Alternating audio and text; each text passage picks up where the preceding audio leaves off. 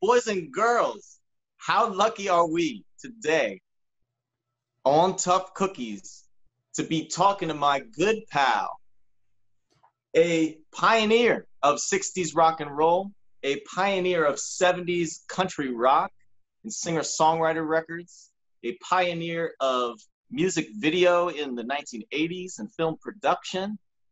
You know him from the Monkees, you know him from First National Band, but you know him as the great Nez. Mike Nesmith, how you doing today, my pal? I'm doing very well after that intro. I mean, I had no idea I was that cool. Are you impressed with yourself? I'm impressed with that intro. Last time somebody said that about me, I was at a department store about to do a runway walk. Where are you right now, Nez?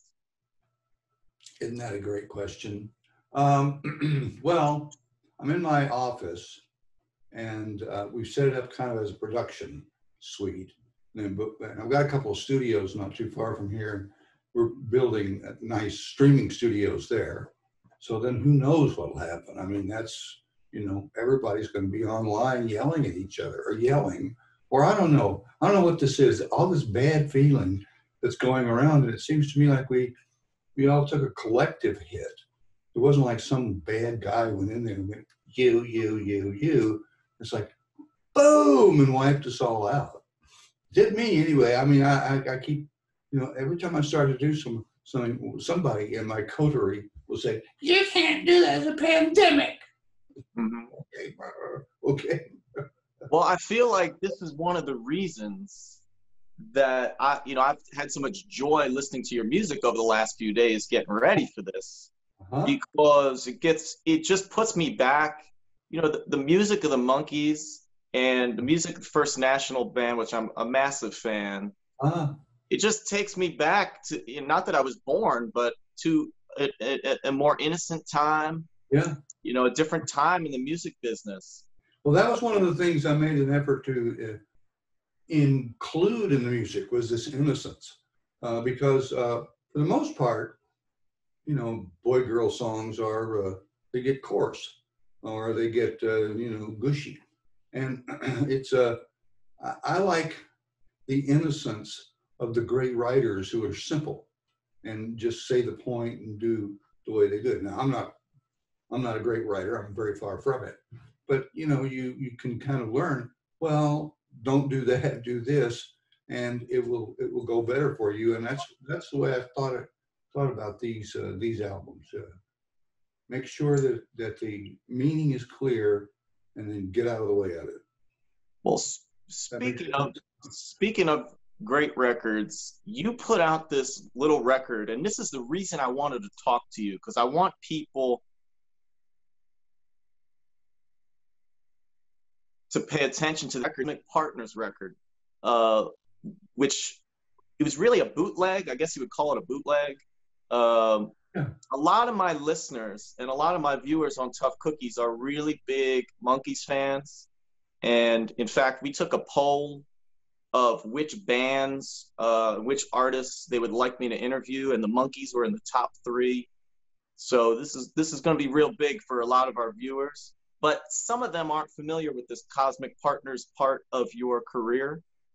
And so I'm wondering, because I think it's a very interesting record, it's very soulful. Could you give us a little background on how that tape was recorded, and was it lost? Where did it come from? Well, you keep saying that tape, but it's a whole album. Right.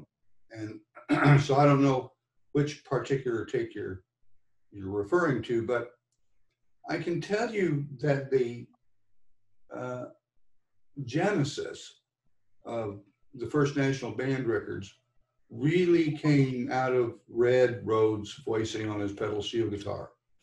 And then there's a lot of jokes associated with playing pedal steel, especially among the players. They, say it, as long as the bar is moving, it's not out of tune. And there are ways of playing it that create more of this, I'm going to use a big word here, but more of this mellifluous sound that the instrument has natural to it, which is like flowing water. And somebody who can really do that, Red could, can make your skin beat up or whatever it is we do when we get goosebumps. So when we were playing, he kept stumbling. He would come to the solos and I'd say, make it less bluesy, make it more swing, make it, and he was like, you know, I just played this between the chords. And so I watched him for a minute and it just occurred to me, is there a fuzzy over there? There was one in here, babe. I'll go get you one. Yeah, give me one. You know, I'm about to use it as a prop. Okay. Please do. Make yourself at home, because you are at home. Because that's where I am. Right. And I said, Red, you know, and I was tentative because I didn't know him that well. And you never want to cross a line with somebody that, you know, makes you put them up. And you just don't. So I was tiptoeing in. And I said, well, Red, have you ever thought about trying this? For our viewers that don't know what this is, can you explain to the kids what this is? Well, that's called a pre-roll. This is the commercial marijuana product that you get if you go into a dispensary. Yeah. And you can see what size it is. It's not very big. It's about one joint, my big finger. Mm-hmm. There are different measurements in terms of the active chemical, which is tetrahydrocannabinol. We don't want to get too far into this. And maybe we do. Maybe we do. Okay. Well, anyway, so Red took a couple of hits and began to play, and we came to the solo section of Thanks for the Ride, or the outro section. I don't know what it was. I can't remember right now. It just, you know, it lives in my mind like the shimmering city on a hill. So what happened was these swirls and starts and things. Big shadow on the wall there. Oh, okay. It's dramatic. No, it's good. It's good. It was good. He liked it. So, these patterns and things started coming out of the music that I'd never heard before. I now know that it exists in that instrument if you can find somebody that can play it. Yeah. To play it, you got to use both hands, all 10 fingers, both knees, both elbows. I mean, there is no external boogie. Everything goes into the instrument. Right. And when it comes out in these convolutions and waves that's so different than what's going in. I don't know how to describe it better than that. I would go to the Palomino to watch Red and the house band play. And Red had this exquisite touch with his feet, his toes, and his heels on the pedals, and his knees as they moved in and out of those pedals. It was like watching a dance to watch his feet, but not a Fred Astaire dance. These exquisitely precise moves that would move the tone of one note up so many centimes. I mean, it was just so subtle.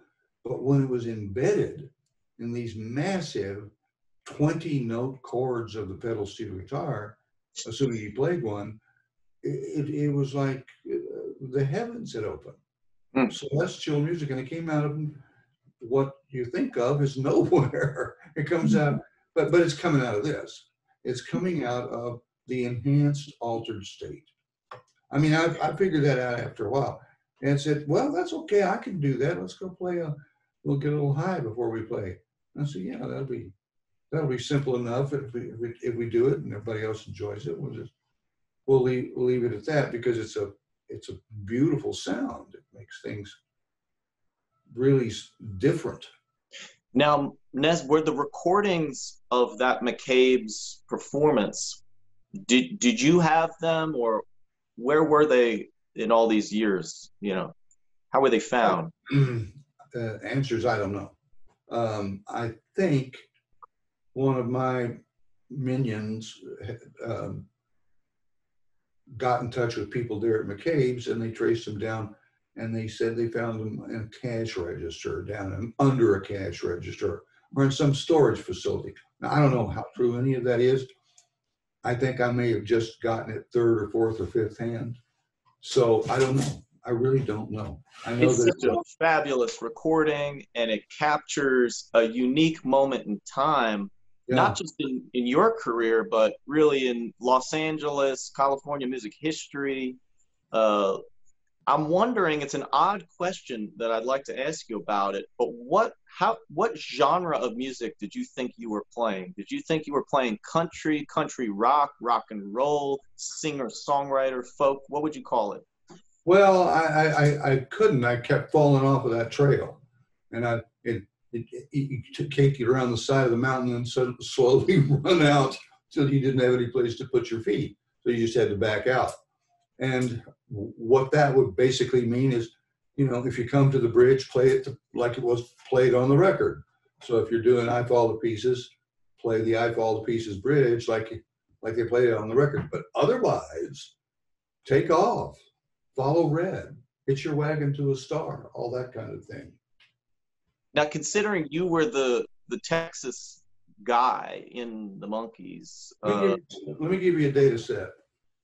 A man named Gary Strobel, Strobl, who's kind of an unofficial historian of the Henry Diltz archives and library. Henry's still alive, but Gary has worked for him for 40 years and knows where all this stuff is. And so we share a common bond. And what Gary has his eyes open for things that may be significant to me or people who are doing research.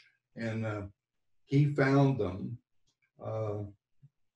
at McCabe's by talking to the man there who recorded it.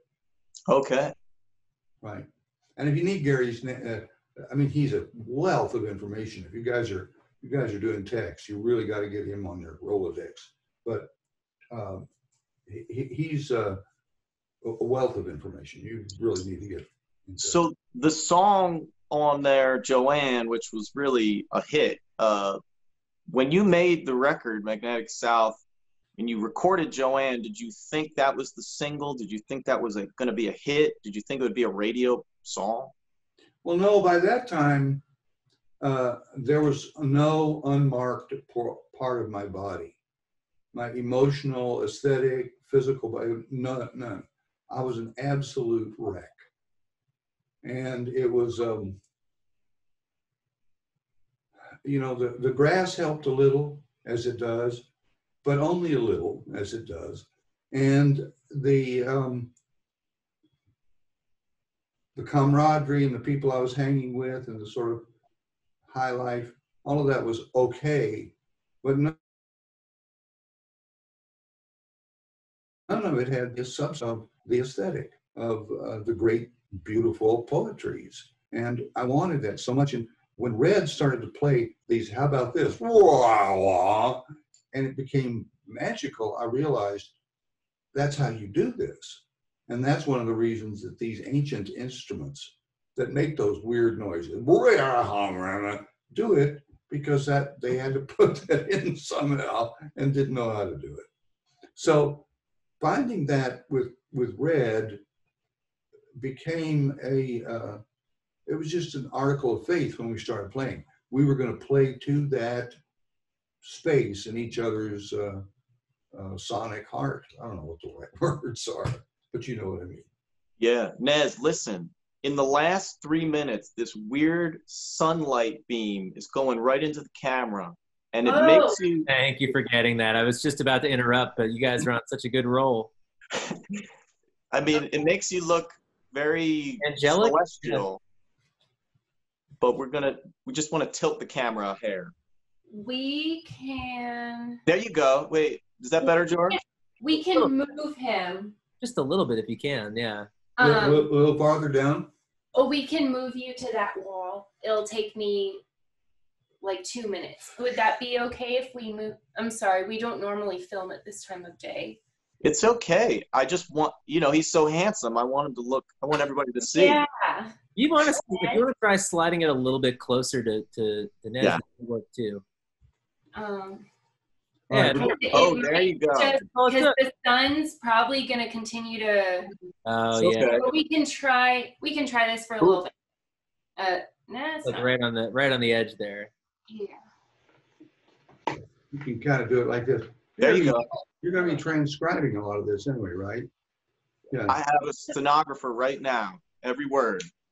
This gangsta shirt works really good. I got it at Folsom when I was doing 7 to Life for parking wrong. There you go. So Nez, I want to, I was a little too young to get the Monkees on the first go round, but I'm of that generation that grew up watching the show as a kid in the 80s. And we thought the Monkees were cool. I mean, really, like. Because they were. Well, and I know exactly what you're saying. A lot of people say that. I had this conversation a lot. And it works really good if you've got some fine gin and some fine tonic, and you can sit there and while away an afternoon. But since we don't, and you and I can't share a joint, buddy.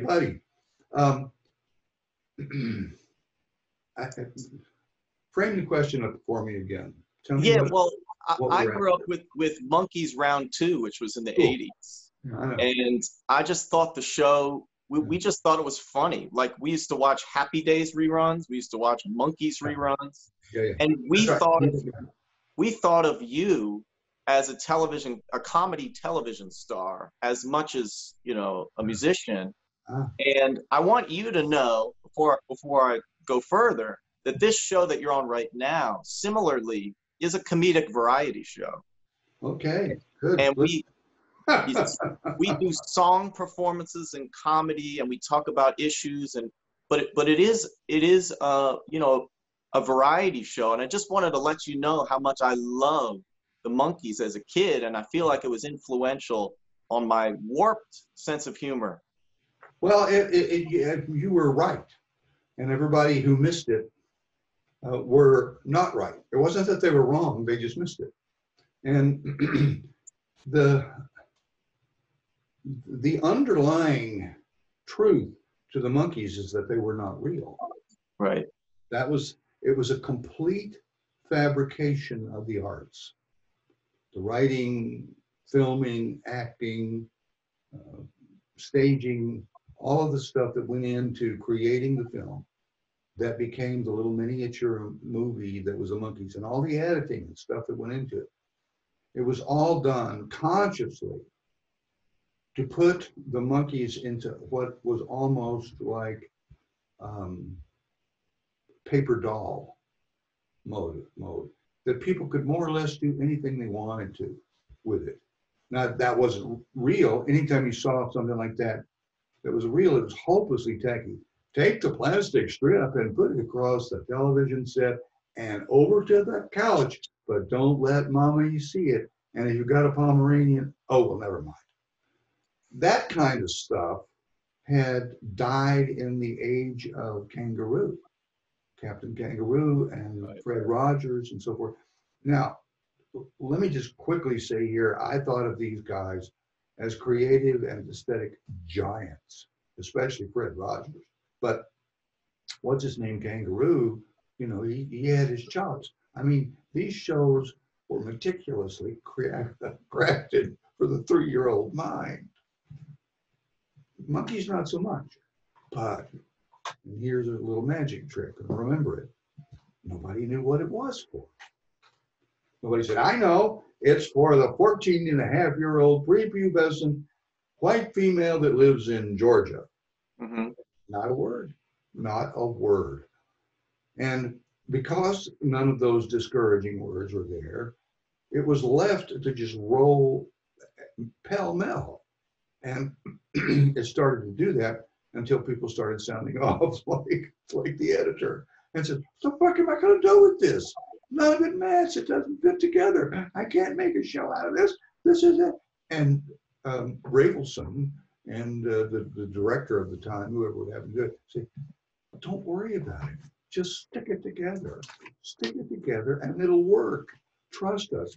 And sure enough, that's the monkeys that you and I and everybody see. It's a pastiche, and it just pops itself together and pops itself apart, but with no more specificity than pop beads. Pop, you don't know. And that is what made it magical, because you were constantly creating the Monkees as you watched them. Now, you can get real heavy into that. You can, I don't know, there's probably some communications theory that comes into play there, none of which interests me, by the way. Well, all of which only slightly interest me. But for the most part, the thing that I carried with me was that was a completely fictitious trip. Mm-hmm. That was a totally it was high art. But it's not high art like Ed Ruscha or one of our great artists. It was high art like, Well, it's like Warhol. It's pop art, really. Excellent. I will take it. I will stipulate to it. You are right. Andy, not that I knew him, was at our party for Head. Wow. The movie, yeah. He was there, blonde wig and all, and it was at that party that he said to me, and this is what he said. He said, well, everybody's famous for 15 minutes. And it lodged in my head because it was unpublished at that point. And I thought, listen, the master has just spoken, make note. So I did, and I'm now telling it to you, faithful dog that I am.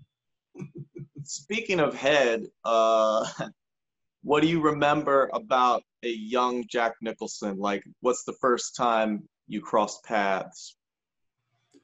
Well, I'd met Jack on the set and fell madly in love with him. In terms of bromances and man bros and whatever the lingo is, Jack was my guy. I thought he was the coolest guy in the world. And to some degree, I still do. We're all a little older. We're all a little more slower of speech and a little drunker than we should be. And so we don't have that spark of our 20s.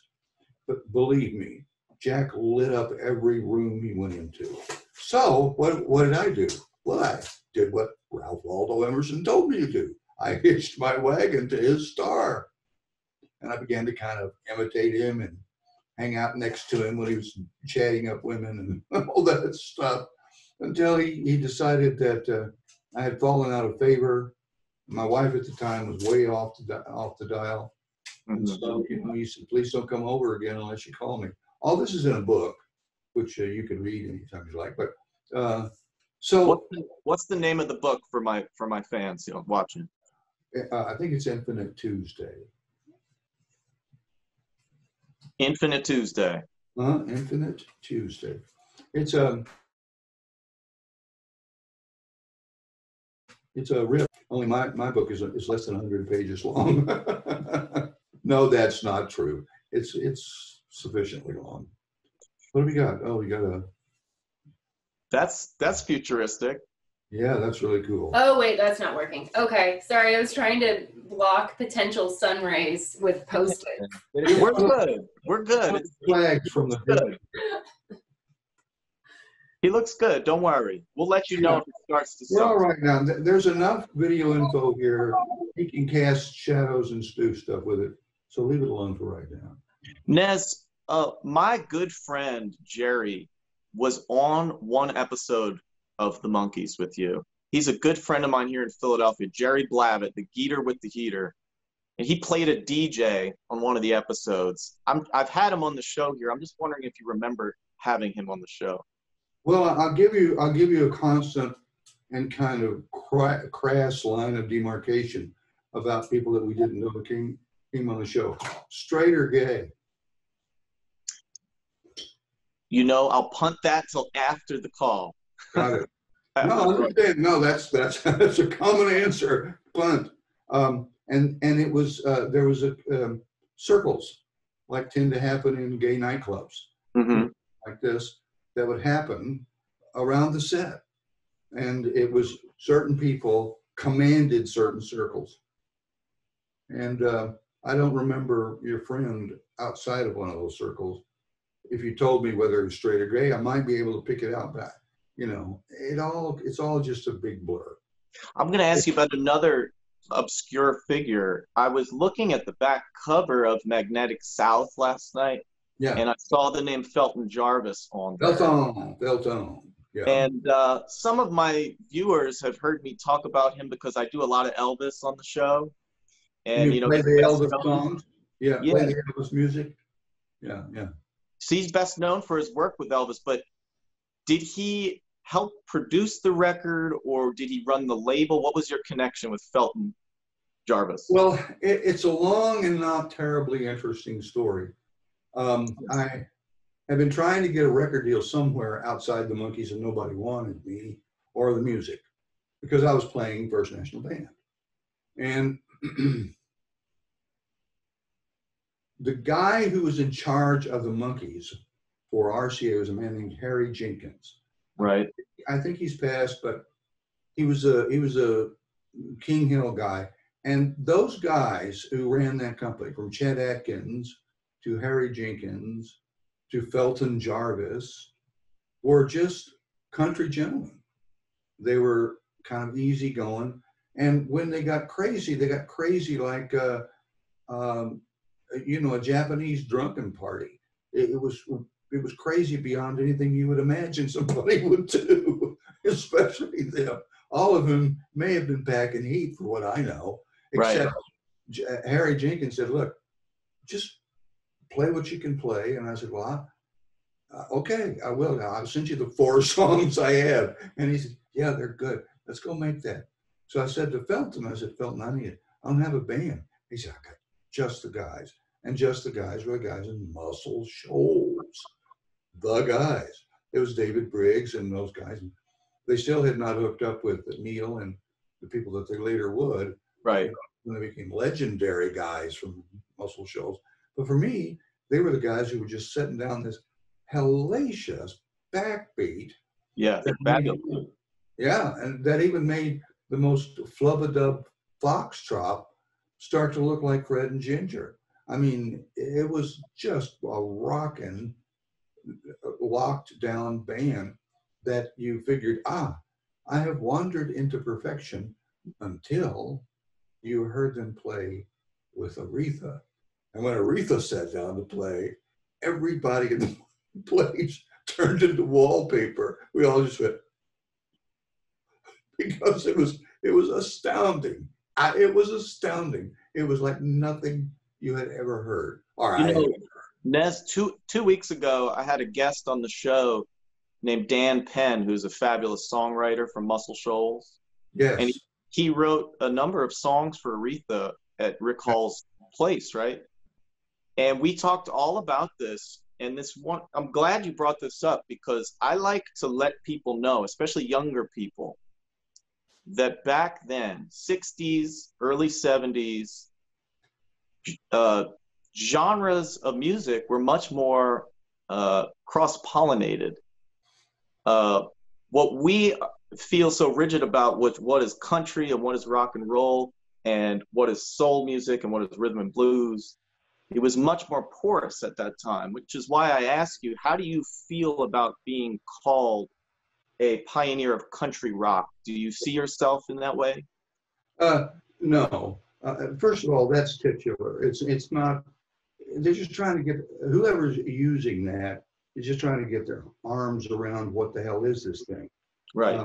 And that's all fair enough. And because First National Band and that music is marginal, and you really have to come to it with a certain understanding of it already in place, then it's, people describe it differently. People think of it differently. And it never agrees, the descriptions. It's never like, oh, you know what this is? No, nobody knows what it is. And I still don't. Now people will come up and say to me, that's country rock. And good on you. Or that's this and that. I don't know what it is. I have no idea. I did not make it up. I didn't do anything. I just started playing and there it was. So I'll take that any day of the week. it doesn't happen often enough. I think the music, that Magnetic South record is very soulful. I would call it soul music. I call any music I like, I call soul music. So Yeah, I consider it soul it music. is. It is. You are so right, sir.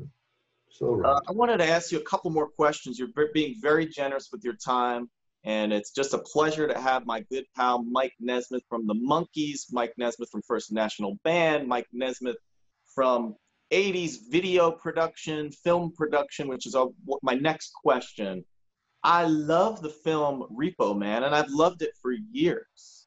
And it was only recently when I saw that your name attached to it as a producer. I wondered, how did that come about, and what was it like working with Harry Dean Stanton, who's one of my favorite actors of all time? Well, let's take Harry Dean first. Harry Dean was a communal friend of Jack and mine. Jack introduced me to him, and I just fell in love with Harry Dean like I did with Jack. Harry Dean was Harry Zen Stanton, is what I called him, because he was just he was constantly chanting, constantly on a sit, constantly being that guy. And so when I was working with him on Repo Man, he and Alex got into a squabble. That would be Alex Cox, the director of the film? Yeah. And I got them both aside, and I was saying to Alex, I said, Alex, we're one day away from filming. You can't replace this man. You've got to use him all the way through all the shoots, all the shots. And we've got to go back in and do pickups, perhaps. So get it out of your mind that you're going with an executive fiat, directorially, get rid of Harry Dean Stanton. You're not going to do it. I can't let you do it, but you couldn't even if you wanted to. He's locked to this picture like you are. This is your big chance. Don't muck it up. So, and they both kind of looked at each other, and Alex went, I thought, okay, if that's all I'm getting, that's all I'm getting. But to his great credit, he calmed down, finished the next day's shooting, and it became Repo Man. It's a great film, and I'm glad you intervened to keep Harry Dean in the movie, because it proves my theory that any film or television show with Harry Dean Stanton in it is worth watching. Okay. He's just one of those. You had a series in the 80s that I don't know much about, but I'd like to ask you about, the television parts. I've never seen it. Where can we see the television parts episodes? Are they available anywhere? Well, there's a couple of guys who have put together a retrospective of my work, which I'm not at liberty to talk about. I just got flagged off of it. I don't know why. Anyway, it's well, why am I flagged off of that? Why don't you want me to talk about it? Because I don't know what you're talking about. All television parts is on YouTube. It's on the Video Ranch YouTube channel. Yeah, Video Ranch channels and YouTube. Fantastic. I will encourage my viewers to check it out on YouTube. I was curious if there would be any kind of official release or. Well, there's not. There's this, what do we call it? It's a kind of a dictionary movie talking about tape heads. Oh, okay. Yeah. I'm just trying to find some kind of something less than a square aesthetic. Well, I wanted to ask you one more thing, my friend. You made this incredible record that came out of nowhere. 4 years ago, the Monkees did a record called Good Times. Yeah. Now, I'm going to ask you in a second how you feel about it. But for those of us that are lifelong Monkees fans, I thought it was just a fabulous representation of the Monkees aesthetic. And your song, I Know What I Know, to me is one of the great Monkees songs. Oh, I mean, good on you, pal. God it's bless fabulous. Could you tell us for 1 second, how that song came about and what the project was like to work on? Well, I don't think I can you know, the origins and genesis and gestation periods of songs is not biological. It's just purely spiritual, and it works according to the laws and time of spirit. Spirit is sidereal. The laws of sidereal time are sidereal. So it's of the stars. It comes to us from the stars. Now, what I do with that is I try to find the place that I fit. I don't try to find a place where I can drive it. Go in there and see if I'm inspired to play something. And if I am inspired to play, is it something I can play? Because I can't play worth a flip.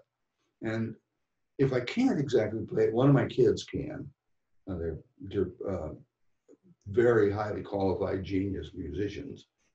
And they've come in and they've done stuff over the ages. What are we talking about? I just got hit with a reset. What? I know what I know. Oh yes, God, thank you. So I was sitting around and I couldn't figure out this chordal passage, which is now the chord changes of I Know What I Know. And I was banging away at it, and it may have been Christian, but as I'm telling you the story, I think maybe he wasn't. Anyway, it was someone who said that you're trying to play a diminished there. Mm-hmm. That's what you want. Play the diminished, and if you do, the melody, right, the melody will come to life. And sure enough, it did. So once that happened, I had my melody, and once I had the melody, I had the poetry. It's a fabulous piece of work, and extra poignant because one of the producers on the record was Adam Schlesinger from Fountains of Wayne, who we lost this year to COVID-19. This is true. He was really, besides a very talented songwriter and producer, he was a huge, I feel like Fountains of Wayne carried a little bit of the Monkees legacy. Yeah, he did too, in their music. Yeah, so he said, yeah. No, it was fun working with him. I think he was more surprised than not that we could play as well as we played. We were not an ensemble band. We're not going to sit down and play the click tracks, but we could get it out there like the best hootenanny had going. And so that's what we were able to do. And he got onto that really quick and started having us do the parts, which became the good times. It's fabulous. Just to bring this whole conversation home, I know that last year you did a fabulous tour with Mickey Dolenz, did the Mike and Mickey show. You went to Australia. Oh boy, did we ever. How was that for you? You hadn't been to Australia in many decades. It was fabulous. There was a lot of things that was so getting rid of the blobble light. You're good. Kind of, I can't tell. The trip down there is arduous from America. So it's 20 hours, and unless you're first class, which is not all that much better than coach, it's just a nightmare. So a couple of Ambien, a couple of things, and then you get off the airplane in wherever you land, and you're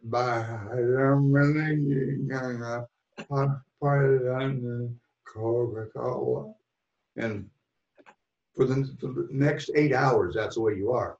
Once you're over that, it's a great place to be.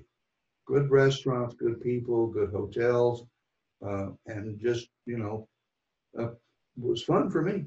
I had a good time. They love the Monkees in Australia, man. That's for sure. Well, or so it would appear. Yeah. I don't know whether they really do or not. But well, listen, guys, you have been so generous with your time. We're just so happy to have you here on Tough Cookies. I know you've been doing some meet and greets lately with some of your fans, and some of our viewers would like to be part of that. Where can they meet and greet with the great Mike Nesmith? Where can they be a part of the meet and greet? Well, go to videoranch.com and look for virtual meets and greets or meet and greets on Zoom. Mm-hmm. And that's where you can connect it there. Once you're in there, you can talk to the people, staff, and so forth, and they'll set you up with times with me and so forth. If you ask if you can have a meet and greet with me, the answer is usually yes.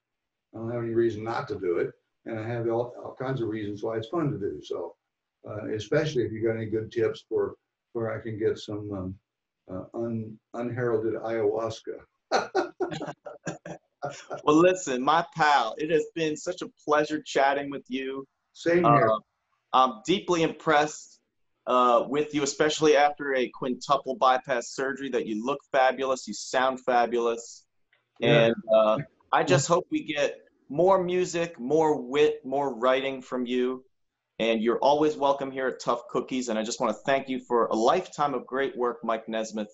Thank you, Nez. That was great. I really enjoyed it. I love talking to you guys. Get the word out, and I appreciate it because you know as well as I do. Nobody knows who I am or what records I make. So anything I can get out, good on us. You got it. I'm gonna go and put on that Cosmic Partners record right now, and Oh man, good for fire you. up a blunt, and we'll do a duet. All right, all the way through. All right, my pal. See you. Bye. Take care of yourself. Bye. Dude, you Thanks, too. Nez. That was fantastic. You guys have a great day. You too. Bye bye. Take care. See, that's just a stream.